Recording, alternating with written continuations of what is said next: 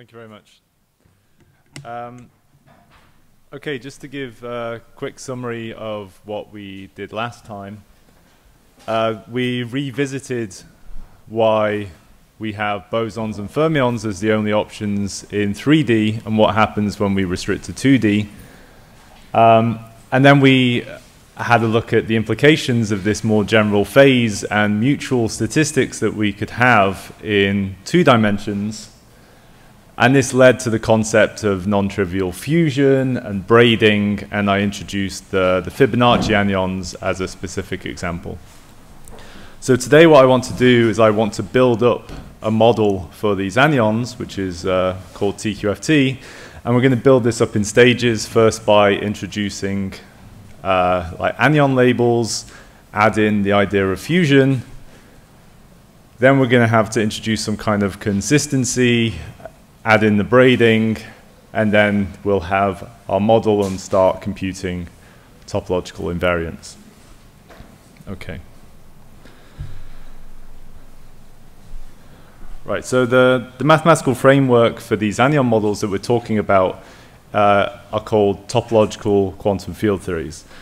The way I see TQFTs is kind of a cover-all word or set of words for methods of computing topological invariance, essentially. More precisely, I guess, the mathematical models that we're going to be using are typically called unitary modular tensor categories, which sounds very scary, and you'll also see a lot of other scary words that crop up in the literature, such as braided, monoidal, ribbon, spherical, pivotal, all of these horrible sounding, complicated words. And what I want to do a bit today is to demystify this. It doesn't need to sound so scary. We're just going to build up this anion model and think of this more in terms of particles and stuff we're comfortable with. Okay. So to start with our model of anyons, we need anyons. So first, we construct a set of essentially the labels for the particles that are going to be in our model. These are sometimes referred to as the topological charges or the topological sectors of the model. So this is literally just a set of letters, of labels.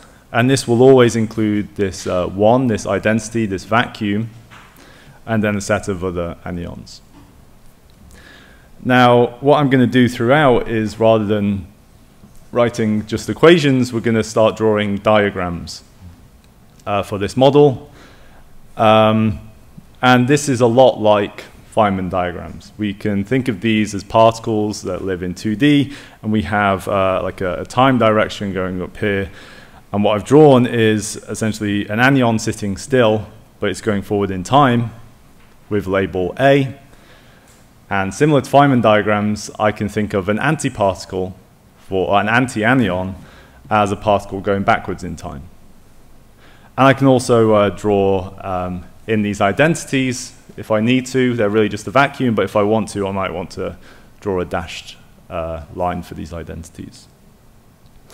Okay, so yeah, some conditions. We need that there is always this unique identity element in our set of anyons, and this is the vacuum. And then there's always a unique anti-anion for every anion. Okay? Now, sorry. No, that's a good point. So these arrows, so let me say this next point, an anion can be its own inverse. And that means that it going back in time is the same as it going forward in time, and so this arrow has no meaning then. An example of such an anion is the vacuum, and so this arrow for the identity doesn't really make sense. You're exactly right. Okay. So in that case, A is equal to A bar, and we've already seen an example of this. All of the anyons we've seen so far actually are their own antiparticle, including the Fibonacci anion. Great, so we've got a list. We've got a set of labels. The next thing we need to do is introduce fusion. So now I'm going to define things a bit more generally. We can write down this fusion equation, which says A fuses with B, And now we get this sum of possible outcomes. So we have this C with these, sum over this C with these numbers, these integers, which are called the fusion multiplicities. Okay, so the simplest example of this would just be A cross B is equal to C for some unique anion, but as we saw last time, we're allowed multiple fusion channels in the general non-Abelian case. So some examples. First is the easing anions. So this is one that I mentioned very briefly after a question yesterday. Here we have three anions, the identity, a Majorana, and the fermion. And here are the non-trivial fusion rules for this model. Okay, so we always have that fusion with the identity is trivial, just gives about the same particle. We have that the Majorana fermion is its own antiparticle, which means that the identity is one of its fusion channels. But in this case, this model turns out to be non-Abelian, and so the fusion of two Majoranas also has the fermion as one of its channels. Okay, and then we have the other fusion rules as follows. So the fermion is also its own inverse. Can I just add the vacuum anion to like any of these equations? Add. Adding the vacuum is doing nothing. Yeah. So in any model, we always have that one fused with the anion is just the anion itself. The anion itself could also be the identity. I think that's all of the trivial ones that would come from. Like for the rightmost fusion rule, could I just, on the right-hand side of the equation, or could I just put like a +1 with this change? No, that's not, so the plus side, that's not trivial, having a plus identity. So here, when you have a unique fusion channel, this is really like a group multiplication now, right? So you have two operators multiplied give you another element in your set. This 1 plus is a bit different. I'll explain in a minute what this means, this plus, the two options for the fusion channels. Okay, so coming back to our example that we're going to keep coming back to, Fibonacci anions, the non-trivial rules are as follows. We have that the tau is its own inverse, and it's also non-Abelian. We have that these two channels for the fusion of two taus. Okay, so one thing I should say is that these fusion multiplicities are non-negative integers, and in particular, it is possible for them to be greater than 1. Now, this confuses things. It makes things more complicated. We have to carry around extra indices, do more bookkeeping, and more importantly, these are very rarely considered. Okay, so it's very rare that a physical model or anything we care about will have greater multiplicity, so we're going to forget about it. Okay. But again, this idea that you can have a multiplicity greater than 1 is not so foreign. This also comes up in like the composition of groups as well, but we're just going to forget about that. And NABC, these fusion multiplicities, will only be 0 or 1, whereas as far as we're concerned. Okay. So very quickly, let me comment on the quantum dimension. So this is something that cropped up yesterday, again, very, very briefly. When I'm talking about the Fibonacci anions, I said that these control essentially the growth of the Hilbert space when we add more and more anions. We can actually introduce these essentially as eigenvalues and eigenvectors of these fusion multiplicities. We can think of this NABC as a matrix, and these quantum dimensions, which I think I'll talk about again later, but if I don't, you can ask me about it. These crop up as eigenvalues of these fusion rules, and maybe that's not so surprising then that as we add more and more anions, they're going to control how many more options we have for the fusion of multiple anions, and so how the Hilbert space will grow. Okay, so now this is kind of a list of properties that this fusion must have. Most of them are really trivial, and we're going to kind of rush through them. First is that they're commutative. This is You know, if you fuse A and B, or fuse B and A, these are really the same thing. Like, just thinking about these particles, you know, it doesn't matter which way you put those. It's also associative, so if we fuse A and B first and then fuse it with C, we get the same thing as fusing B and C first and then fusing with A. Also, the rule that I've said before, fusion with the identity is trivial, and that the fusion with antianions, we always have this unique antianion for each particle. And what this means is that the identity is one of its channels, but you can allow multiple other channels. Okay. So now, you know, again, I've written an equation. What I want to do is write this down as fusion diagrams, so as diagrams for these anions.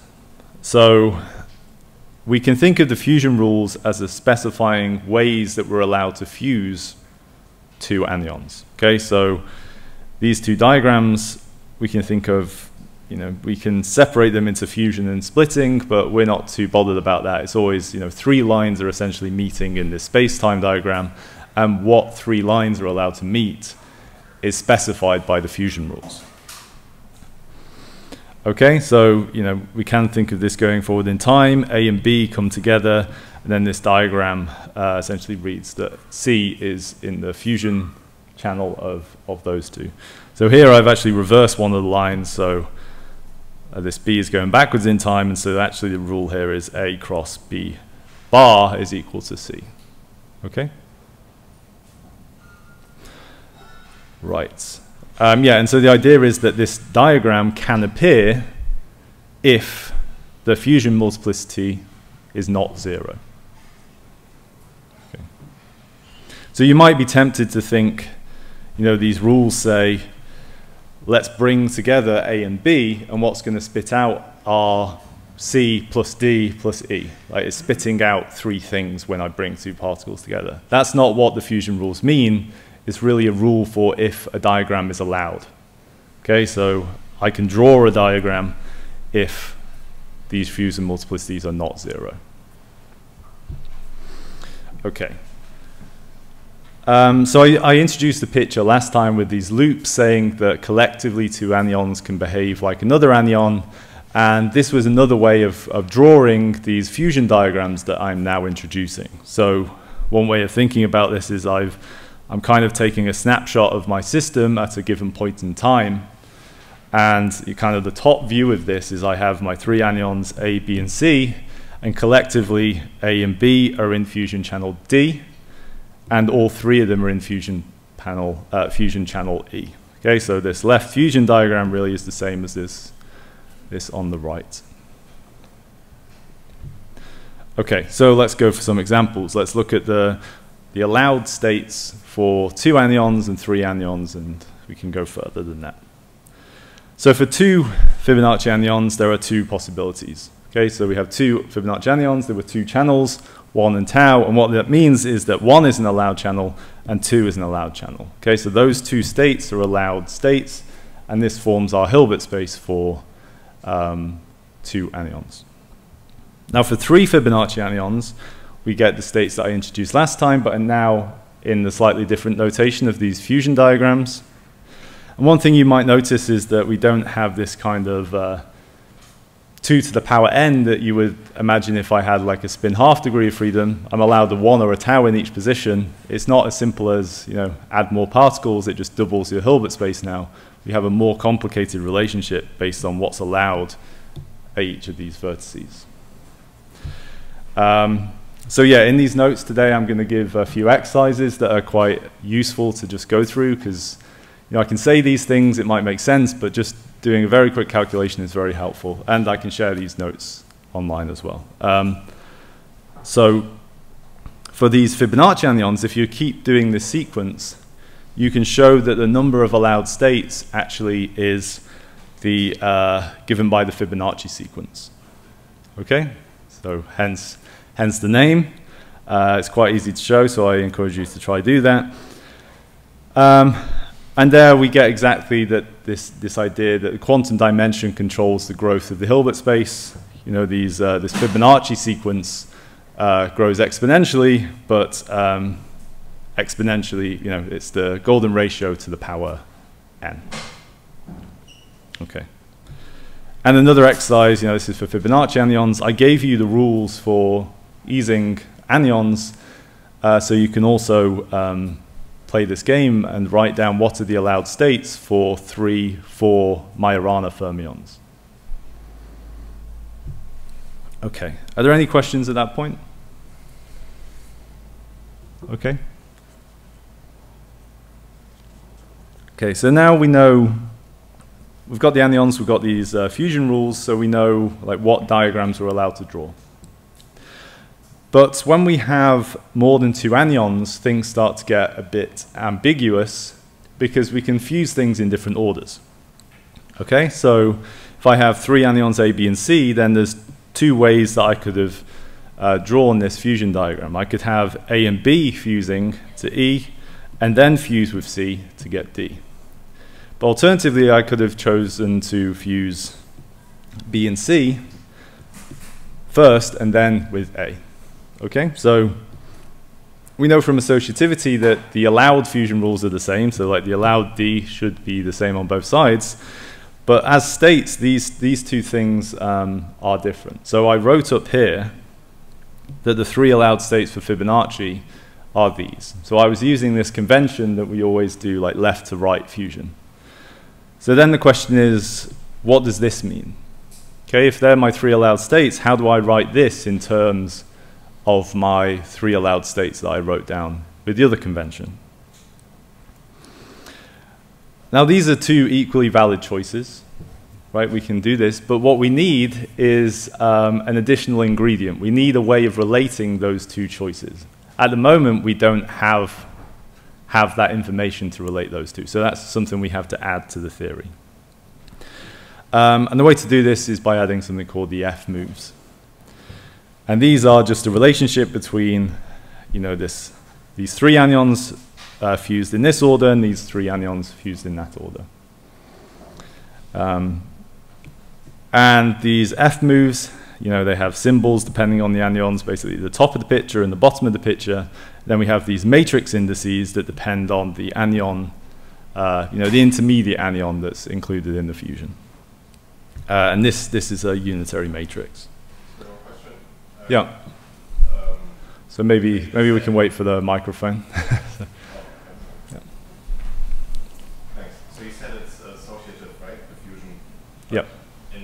Instead of, you know, like moving the brackets, I could also do like exchange the anyons, right? But then this would not be the same because I get like a phase factor for the. So how can it be both? So at the moment, I have not introduced the idea that we can swap them. So that is an ingredient that I will have to add. At the moment, all we have is the anyons, they're fixed, and all I can do is I can fuse them in different orders. Oh, okay. So we're going to have to build up this theory, and when I add in this idea that you can swap them, we'll see what happens and see if we have to add any more constraints or any more relations into the theory. Okay, thanks. Yeah. Okay. Any other questions about that? Okay. Great. So now, yeah, there's certain rules that are trivial. Basically, if any of A, B, and C is 1, then we just end up back with this, you know, 3 particles fusing at a point, and so this is trivial. Okay, so now our fusion, we have it contains both these fusion multiplicities and this way of relating these different diagrams. Okay, so the logical thing to do is we started with 2 anyons fusing, then we did 3 anyons fusing. We had to introduce some extra relations between them. Now let's consider what happens when we look at 4 anyons. And if this is scaring you, don't worry, it does end at 4, so we won't have to go much further than this.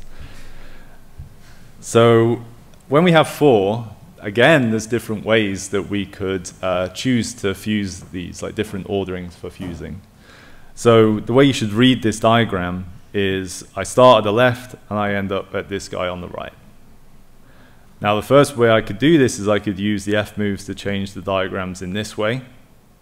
Okay, so what I'm doing here is essentially I look at this little block down here with C, D, and G, and I use the F move for that one first to get this L coming up, and then I do it with this B, L, and F to get this K coming up.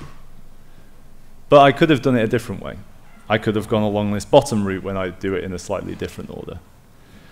And because I'm going from one side to the other, these really should be the same thing. It shouldn't matter which way around I do it. And so we have a consistency equation, which is called the pentagon equation. And the reason it's called the pentagon equation is because I have drawn a pentagon with these diagrams. So now this is a consistency relation. The fusion's only allowed if the F moves satisfy this equation. Yeah, so now you might ask, what about 5? What about 6? And thankfully, this is enough. Okay, so now we've got the F moves and we've got this pentagon equation. That works for all higher orders. Everything else is now not ambiguous. Fusion now is fixed. Fusion now works. Okay.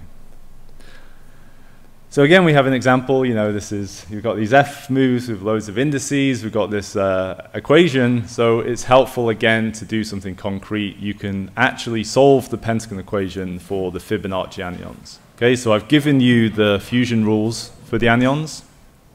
Now all you need to do is look for essentially the remaining non-trivial ones from this equation. Okay, so I can give you these exercises and give it a go, and you can find out that you end up with these solutions. There's only one solution to the equation in this case. Okay.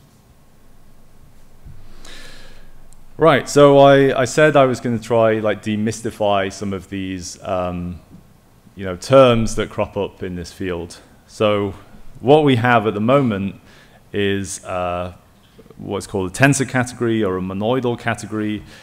Yeah, essentially what we have now is these anyons with consistent fusion. Okay, so that's where we are so far. Okay, so the next ingredient we want to have this model of the anyons is to allow us to start swapping them, to start doing this braiding, which is where the interesting stuff is. So again, this is an ingredient we have to add. We have to allow diagrams where we have swapped anyons A and B. And so we end up with diagrams now that have this crossing. Okay, so this is like a right-handed twist of this A and B. And now we define this to be equal to these R moves times the untwisted diagram. Okay, so again, the idea is we introduce a diagram that is not part of our vocabulary, and we introduce a way to relate this back to the diagrams that are part of our vocabulary. Okay. And now R is just, it's not a matrix, it's a complex phase that depends on those three anyons.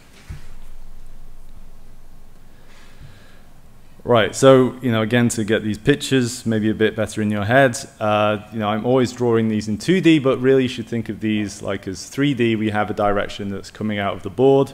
So when I draw these, I'm doing it in the side view. So I have time going up, I have space like going sideways, and I also have this idea now that I can bring an anion sort of out of the page and around another one.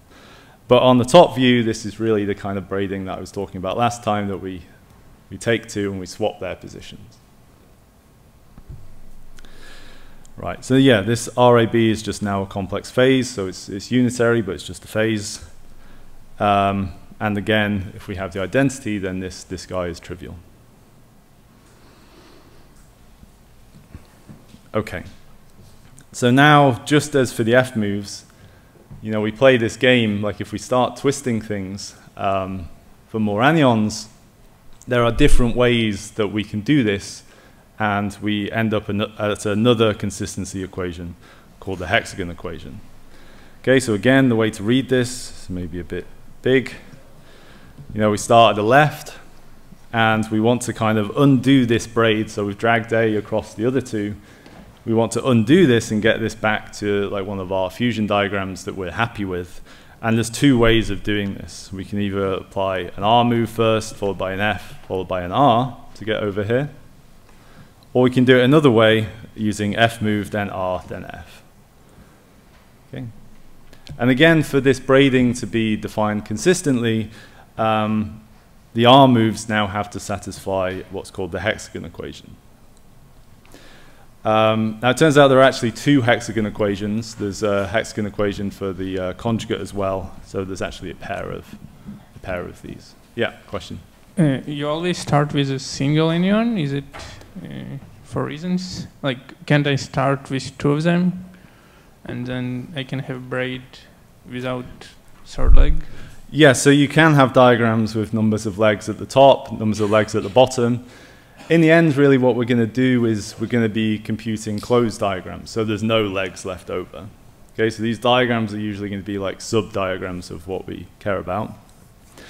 Now, we can think of these, it's simpler to think of these having like one final leg at the bottom, and really the way I would think about this is kind of this top-down picture that I drew here.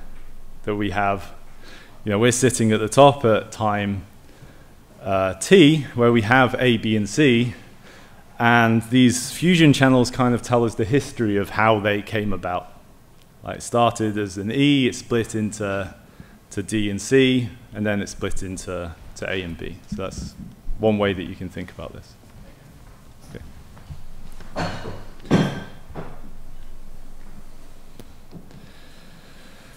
Okay, so yes, thankfully, again, this is enough. Okay, so now we've introduced the R moves, we have this consistency equation, and that's enough. We don't need to go to a higher number of anions to see if there's anything else that would crop up that's inconsistent. There's a theorem that says that now everything is settled.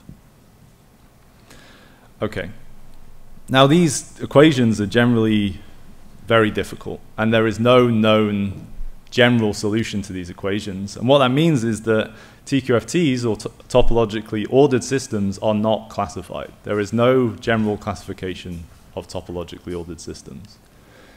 There are people who have basically done this by brute force up to, I think, like 5 anion types or something like this, where they have really gone through like the options and classified those.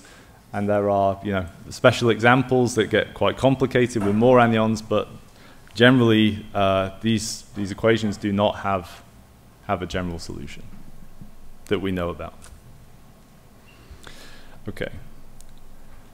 So again, everything starts to look messy. We've got all of these indices. We've got these consistency equations. It's starting to look a bit complicated and maybe a bit scary. So I encourage you to just try solve these equations. We're just talking, 2 by 2 matrices. So try this for the Fibonacci anions. Now in this case, I've given you a bit of a hint.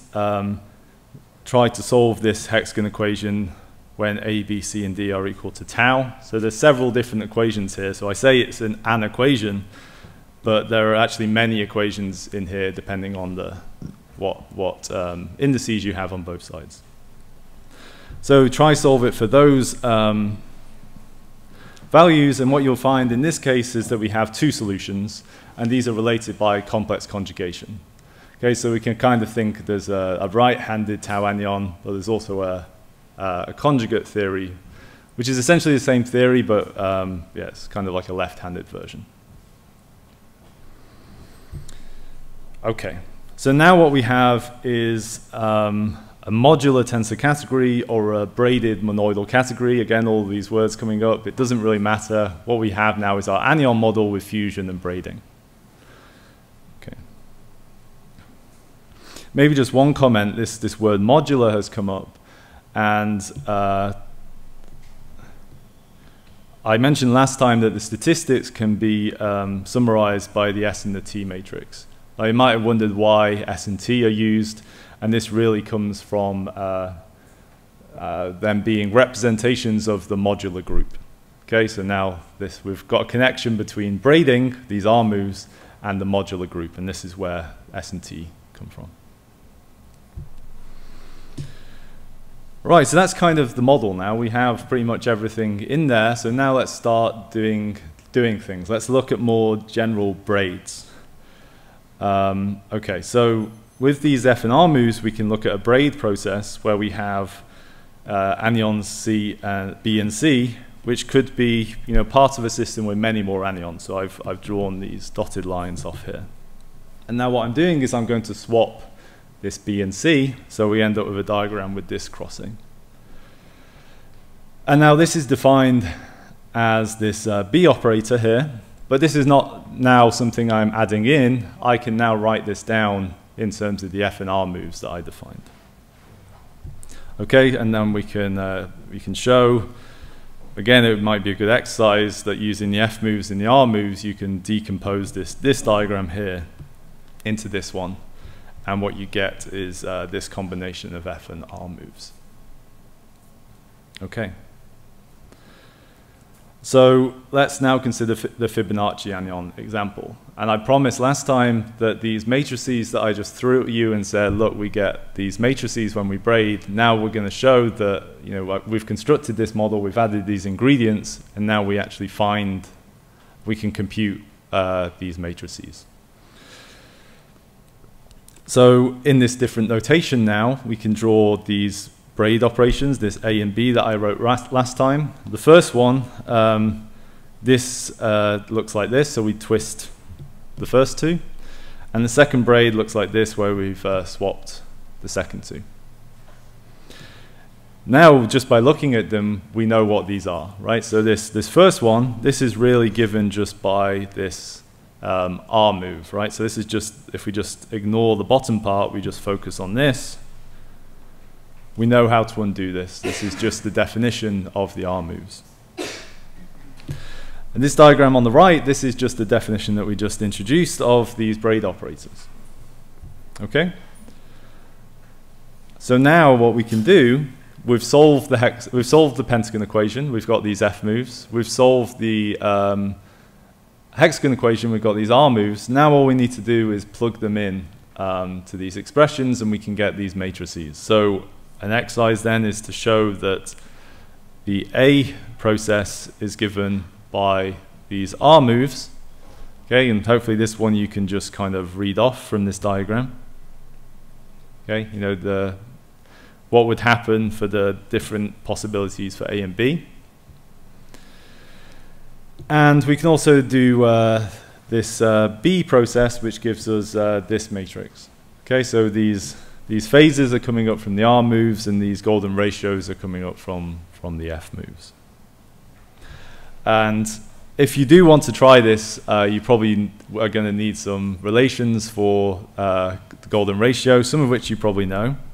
So you probably know these top ones, right? So this equation at the end is essentially the definition, the equation. The golden ratio is the solution of this equation. But these bottom ones you might not have seen before. That these phases that I've introduced, even though they look like rational phases, they've got like 4 pi over 5. Again, magically, the golden ratio pops up, and you're going to need that to solve this. Okay. Are there any questions at that point?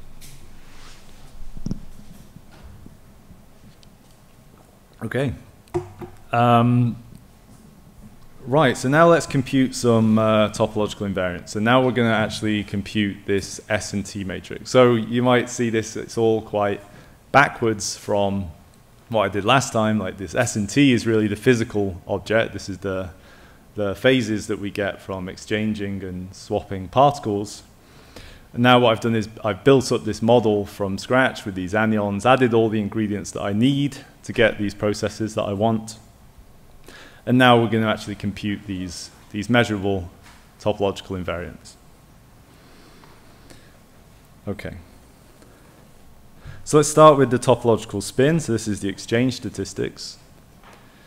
Now this is defined as this diagram. Okay, so you know, we'll take that as a definition of this topological spin, but now we can actually kind of see what this corresponds to physically, and this will match up with our expectation of exchange. Okay, so this definition, it has this weird, twisted loop. And the way to interpret this diagram is by taking like the top view and looking at slices in time as we go up this diagram. So to begin with, at this blue line, what we have done is we've created two anion anti-anion pairs. Okay? Then what we've done in between is we swap the middle two. So we swap the A in the A. So now if we ignore the other anions in the system, this is really just the exchange of A with A. And then finally what we do is we annihilate again the remaining anions and anti-anions. Okay?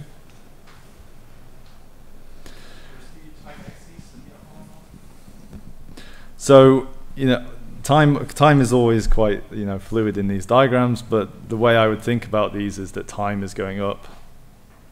And then what I have drawn here is, time snapshots at the bottom. Does that make sense? Yeah. Okay.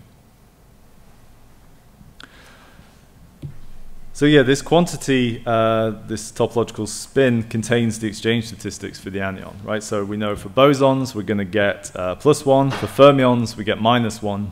And for general anions, what we're going to get are these complex phases. And again, just a comment, all these words crop up. You might see the words conformal scaling dimension. Again, this is another word that crops up when talking about this topological spin. Okay, so we now actually have the machinery, except some details, which I'll quickly flash over, to compute this guy. Okay, so we have the F and the R moves.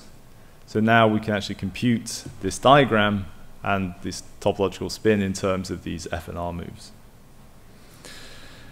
So there are some extra rules that I'm gonna flash up there.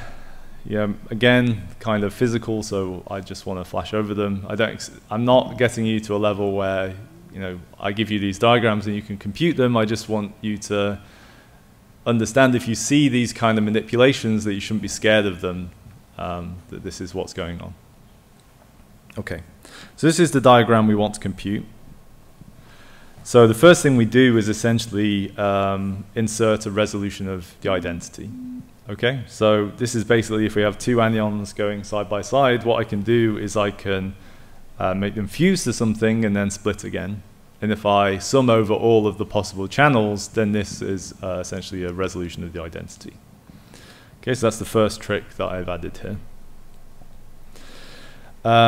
Then we're in a position now to get rid of this loop here, this crossing using the R moves. So that's what we do here.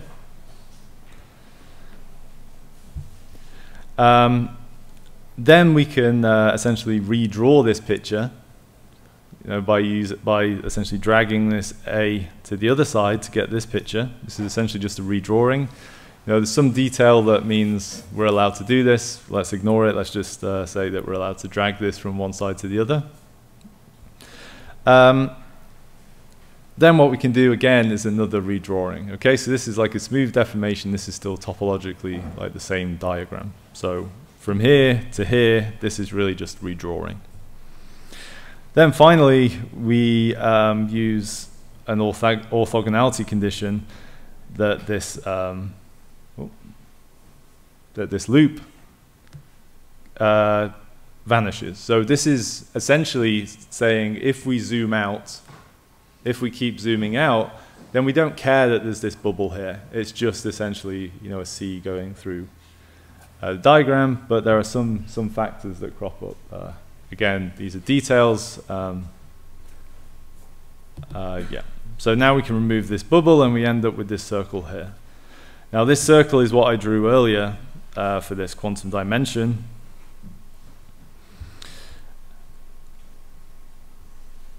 Somewhere, here we go.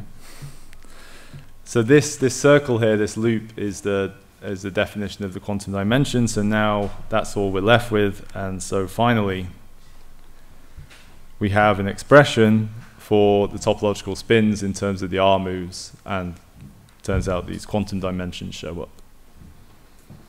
Okay, so now what you can do is take the R moves from the Fibonacci model and compute these. One question about the... Yeah. Maybe you can just wait for the microphone. Thanks. I'm confused about this orthogonality relation. So you say like their C splits into like A and then goes back again. So it should be like one of the possible processes that come up when you put the resolution of the identity, right? But if it's the same as C again, then there's like only, this means there's only one process because it makes up the full identity. Well, no, right? so it's not quite the same as this resolution of identity. And yeah, the fact that there are possible other channels is essentially encoded by this prefactor here. So this is, the reason I've skipped over this is because I've not formulated these diagrams as vectors in a Hilbert space. I'm trying to just talk about them as diagrams where you have anyons. But really, these fusion diagrams, I can define vector spaces at ABC. This guy lives inside a vector space. And then I can define inner products, define orthogonality, and define the ideas of resolutions of identity. Okay. So the stuff that you need to understand this orthogonality and this identity, I have not talked about. Okay, so basically this loop is not a fusion process, more or less. Well, it is a fusion process, but it involves stuff that I've not told you. So okay, you just have to, there's extra stuff that comes along. You can define, because you have a vector space, you can define like norms and orthogonality, and this is where this comes up. It turns out actually that there is degrees of freedom.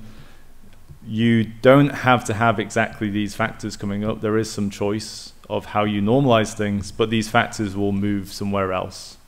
Okay, so they're always there, but you have a lot of choice then where you put those factors. Okay, thanks. Okay. Yeah, there's another question. Okay, this question is maybe a bit more general.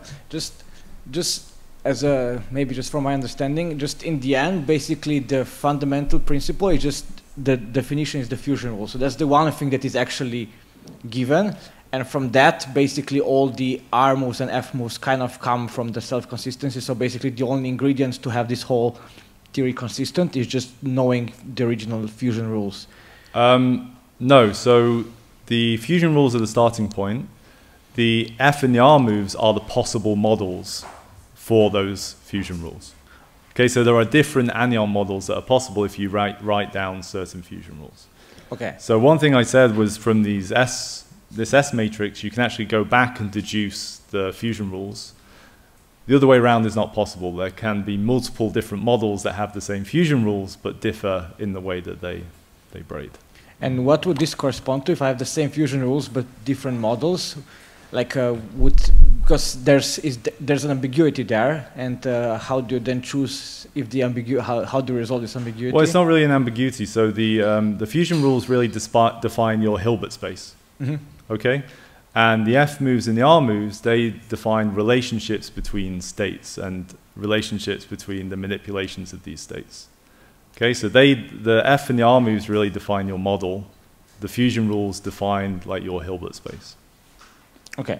So you can have different models in the same Hilbert space. That's the idea. Yeah. Okay, it makes sense. Okay, thank you. Yeah. Okay. Yeah, and again, really the idea is, with fermions we had this minus sign and it had a lot of consequences. With anions we have this phase and it had a lot of consequences like this fusion and all of this kind of stuff. So now what we're trying to do is build up a consistent model that captures all of that. So we're really making the simplest thing. We start with the anions, we add the fusion, we make it as simple as possible just so it is consistent, and we end up with these TQFTs.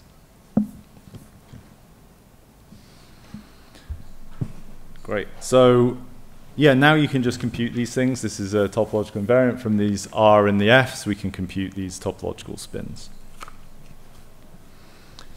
Okay. Finally, we can compute this modular S matrix. So now comes the definition of this guy. So yeah, there was a question last time about like what happens when you braid with the identity, and I wrote down this S matrix and it had some factors of the golden ratio that weren't, you would have thought there would be 1. And this is where it really comes in. The definition of this S matrix is this closed loop configuration. Now we can think of it as close to this kind of braiding process, but there are going to be some factors that relate the actual braiding with this diagram definition. Okay, so there is a step between those. And there is a whole load of research basically in how you would extract these. So just like you have the Chern number or whatever defined as some integral over the Brillouin zone, how you actually compute that, it's a different question. So it's similar here. We have this S matrix. It's some diagram. How do we actually compute that? We have to cook up some way of doing this. Right, so now we have this diagram is linked in this way. We have these two anions, A and B, and they're linked in what's called a Hopf link. And again, let's do the same thing where we have snapshots in time, and we can see exactly this process of dragging one anion around the other. So we create two pairs, anion-antianion pairs, but now of different species generally. Then we drag the A around the B, and then again we annihilate these. And this gives us exactly this linked diagram. So for example, we found in the toric code that we had these E and M, which are bosons that have this non-trivial mutual statistics, and you might refer to these as mutual semions. Okay, so the final word that I want to add, in this list of jargon is the unitary part. Okay, so for most physical theories, we impose that SAB is a unitary matrix. Okay, so there are models, if you just go through and do this, you can cook up models where SAB is not a unitary matrix. And what we say is those models are not physical. Okay, so we impose that it's unitary as like they're the physical models. And in this case, we have finally this unitary, which is the condition on the S matrix, this modular, which is basically, this is the braiding part, the tensor, this is essentially the fusion part, and the category, well, this is just the mathematical model that we have, really. So the underlying thing is a category, which is like a relaxed group. It's simpler than groups or algebras. What is the typical meaning of unitarity? So there is a condition, so it does lead to something about,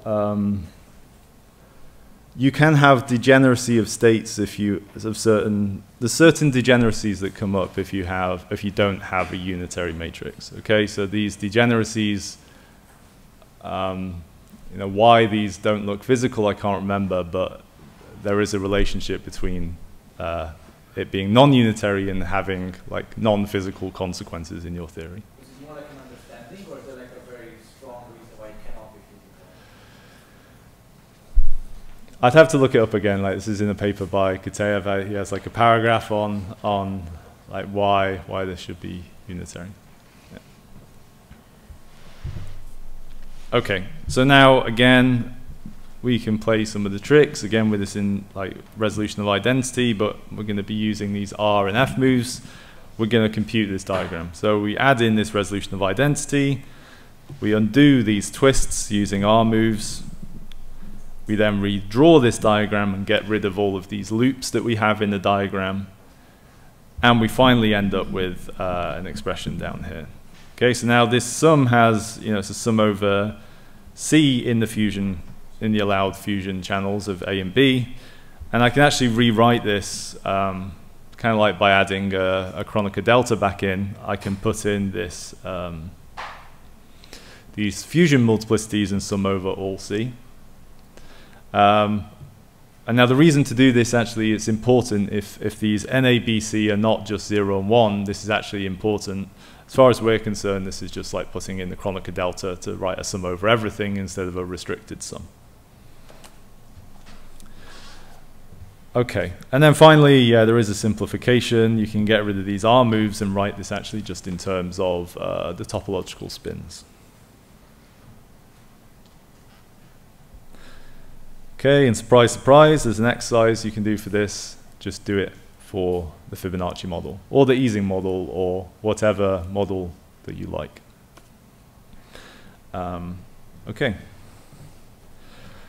So, like, one final statement that I'm not going to prove is something called the Verlinder relationship, because, sorry, is there a question? Yeah.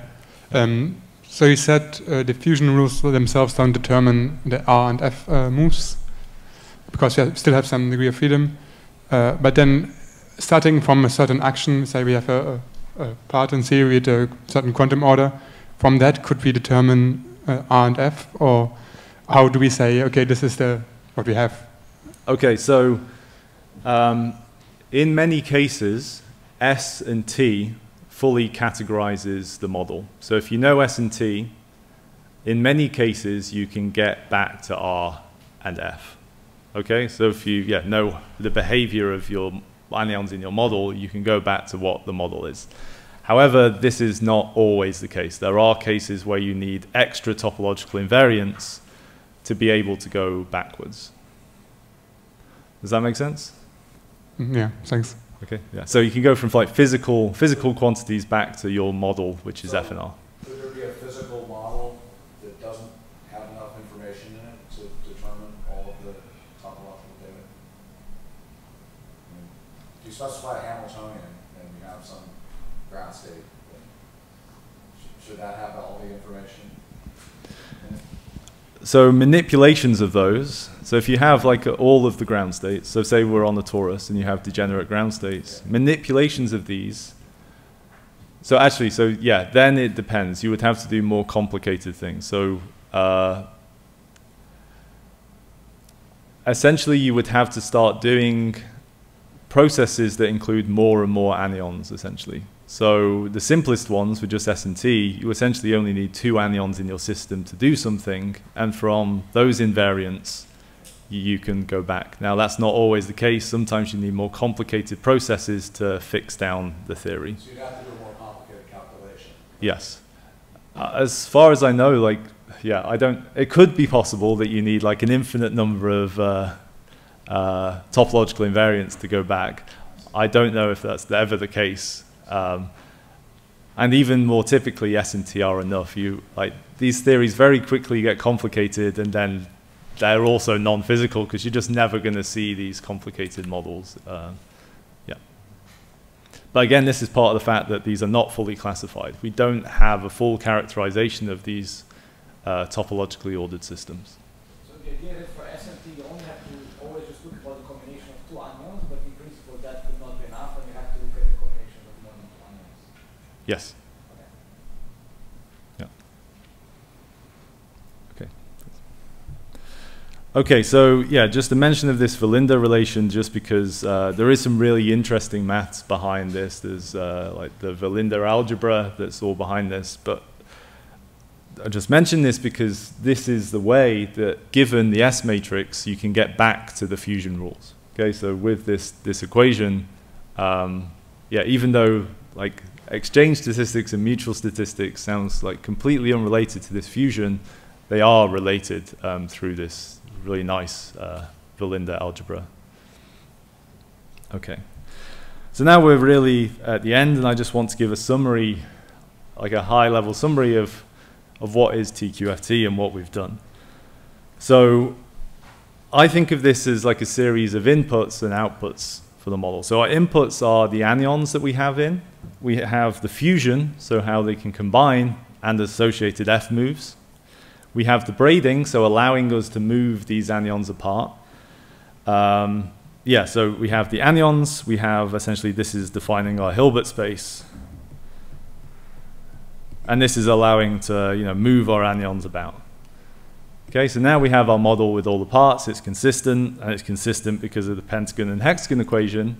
And now what we get out are the physical quantities we care about. What happens when we start swapping them? What braids do we get? What are the exchange statistics, the mutual statistics?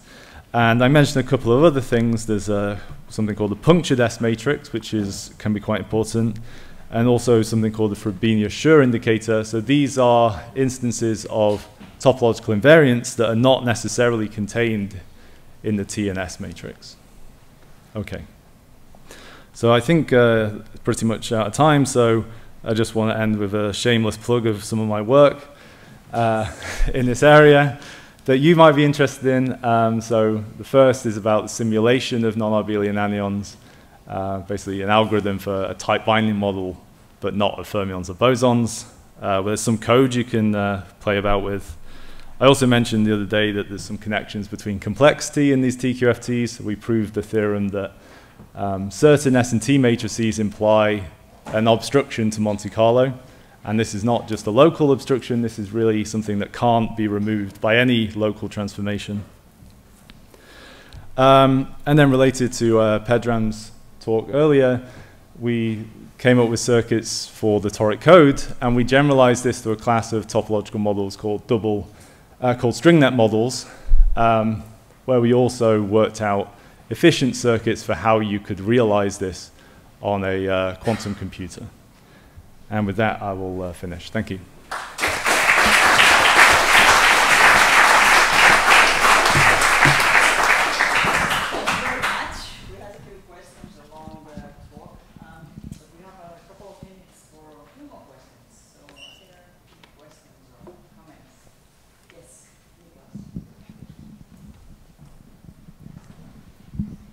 Yeah, thanks for the very good but slightly overwhelming talk for me. But so, I mean, you just mentioned it, but like, so why again or I imagine these braids, you kind of like stabilize your, or you can make stable qubits that are, or you want to use it for quantum computation, right?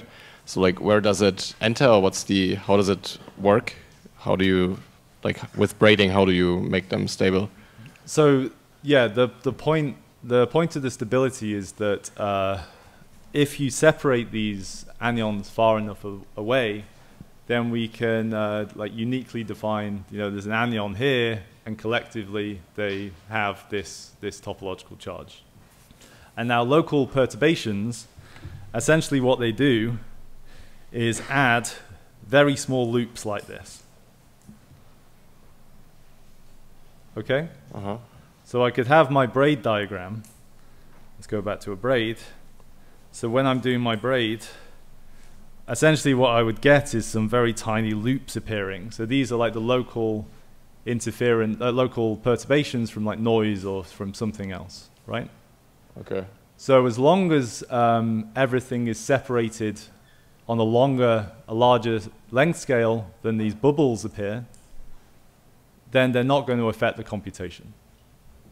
Okay, but like for this to be true, it doesn't need to be an anion, right? I mean, you could also have like a stable particle with a boring exchange. No, so it does, because here the information really is in the global state. So what state we're in really depends on A and B.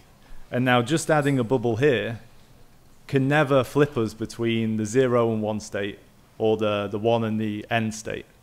Okay, you would need to have loads of bubbles that mess up this whole this whole region here.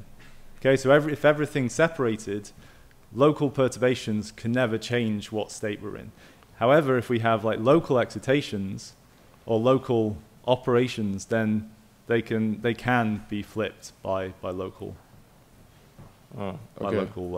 perturbations. Okay, thanks.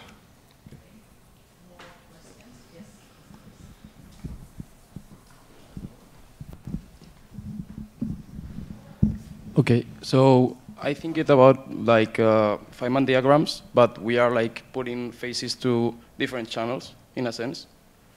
But the thing is, like, I will repeat his question, I think, but to which extent using, for example, fermions and bosons or something that doesn't have this different like weighting for each channel, could we make the same calculations beneath or could be like less robust, or it could be the same? So, I mean, you can have like fermions and bosons in these anion models, but the states you'll have are very boring. Okay, so if I have two fermions coming together, then they have a unique output. Okay, so these abelian models, well, so this is not generally true for fermions, but like typically if you just had like fermions in your model, or you just had bosons, then all you have is the fermions and like the identity. So you'll always have just an identity here. Okay, so you won't have these complicated braids that allow you to do anything interesting. Okay. But they are still protected. So this is why people use the toric code for memories. So there it is different to having just a free fermion in the system. You have essentially a non-local fermion or a non-local pair of fermions across your entire system. Okay, and the fact that this object has scale is where the topological protection really comes from. Okay, so at the end, like if we have fermions, we have a theory, for example, QCD, that we can interact them. And here, what we have at the end is like the fusion itself is the theory, because the anions intermediate the physical processes. Or so yeah, I wouldn't take this fusion, this Feynman diagram picture, like too literally. Like these are not interactions. Okay. These like define the states. Yeah, so you can't take that too far. Thanks a lot. So I was wondering how much of this analysis depends on the type of manifold that the anions live on. So for example, if your manifold is non-contractible or orientable or just one-dimensional, do you still get something like the hexagon and pentagon identities, or do you get multiple vacuum states? Yeah, okay, so this is getting more into like TQFT proper. TQFT really describes ground states, okay? Ground states on different manifolds. And we can think of excitations essentially in a different picture where we have a ground state but with punctures, like with a different genus, okay? But maybe just a simple answer is if I take my system on a torus, then I get a degenerate ground state. Now this degenerate ground state, the number of degenerate ground states is exactly the number of anions. Okay, so on the torus, this is literally, like the ground state degeneracy is literally the number of anions. More generally, we can have more complicated surfaces. And these can actually be decomposed into surfaces that look like this, that are often called pants diagrams. I drew it the wrong way to call it a pants, but never mind. And these I can also label essentially with these fusion diagrams. So talking about ground states, it's really the same story as I've talked about here in anions. I just don't want to go into detail of how they're connected, but they're really the same thing. The ground states are all degenerate, right? The ground states are degenerate, but the degeneracy depends on what manifold you're on. Yeah, okay, and then, like, let's say you have a flat plane with really small holes, so that there's maybe tunneling through the holes, then do you still get the degeneracy, and is this analysis still applicable? Because I think in some models, like the toric code, you get like non-Abelian particles if you cut small holes in it. Okay, so this is a different question. So that's really a combination of these anion models and the geometric deformation. Yeah. Okay, so just with these anion models, there's no reference to a lattice. So there you need an anion model plus a lattice. So yeah, I can't talk about that, what you're talking about here. Yeah, okay, thank you. Okay, thanks. Okay, so I think we had a lot of discussion. Yes. Maybe a small question. Sure. When you talk about total obstruction in Monte Carlo, what do you mean exactly with total obstruction? If it's not too long, the answer. No, basically what we mean is if you have a sign problem, then what this means is you're in the wrong basis, right? There is always a basis that you can go to where your Monte Carlo is sign problem free. Now what we proved is that for these models, there is no local transformation that removes this sign problem. Okay. Thank you very much. Thank you very much. Thank you.